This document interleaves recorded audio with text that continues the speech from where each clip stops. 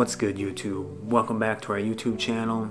Today I got a new series that I want to start, looking at some of the top prospects in this year's draft class, talking about how they compare to each other, maybe give my thoughts on what I think NBA teams could be looking at when comparing the two, and just kind of get into overall how I think their careers could fare versus each other.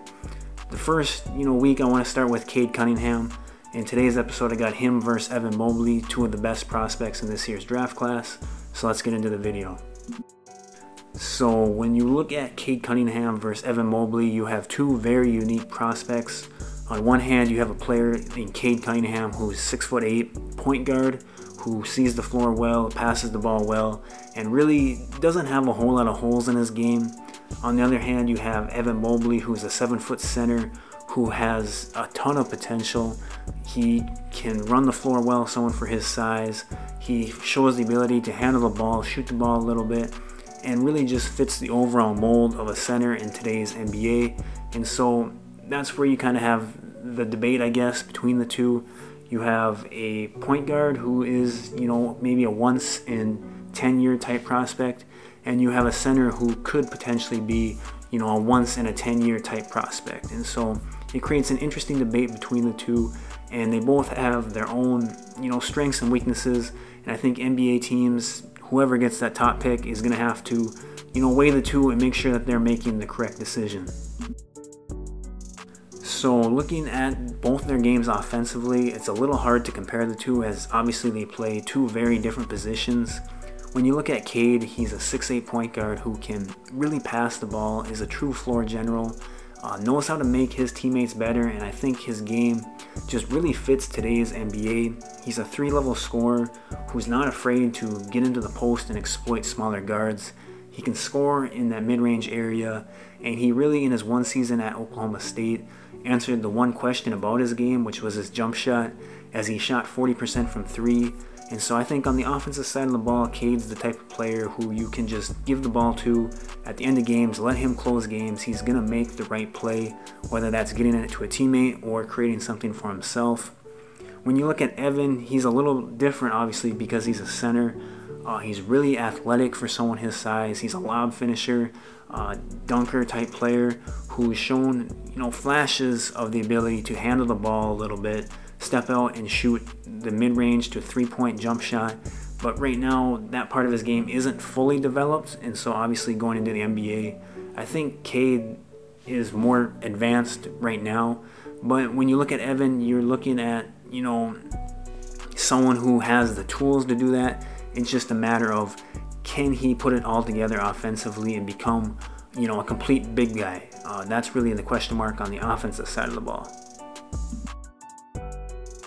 When looking at the defensive side of the ball, I think both players have strong cases to be, better one versus the other. Obviously, again, you have two different players doing, two different positions or whatever.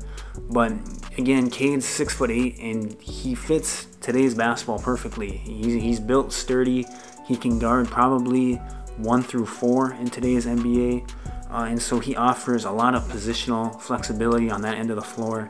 Teams are always looking, to switch everything in today's NBA, and he's a player who's perfectly capable of doing that, and I think offers high upside on that end of the floor.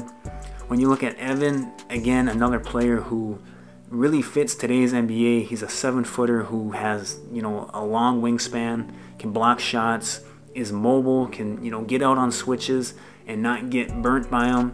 He's a rim protector, and again, offers a ton of versatility on that end of the floor.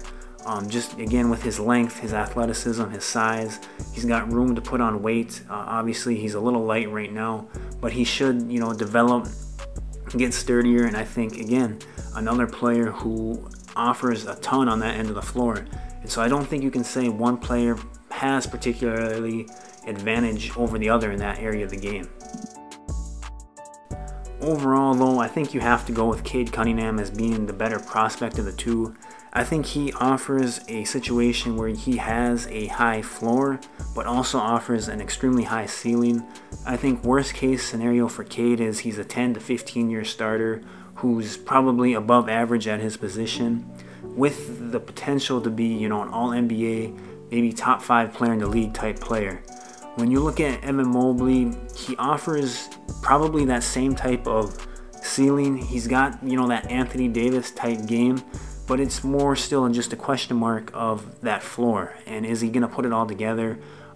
Again, I think he's another player who, you know, will find his way in the league. He'll have a long career just because he's that physically gifted, but, you know, it's a little more of a question mark if he's going to put it all together. I think both, like I said, are unique prospects. I think both have a chance to be really good, but I think just right now, I think you have to go with Cade Cunningham being that guy.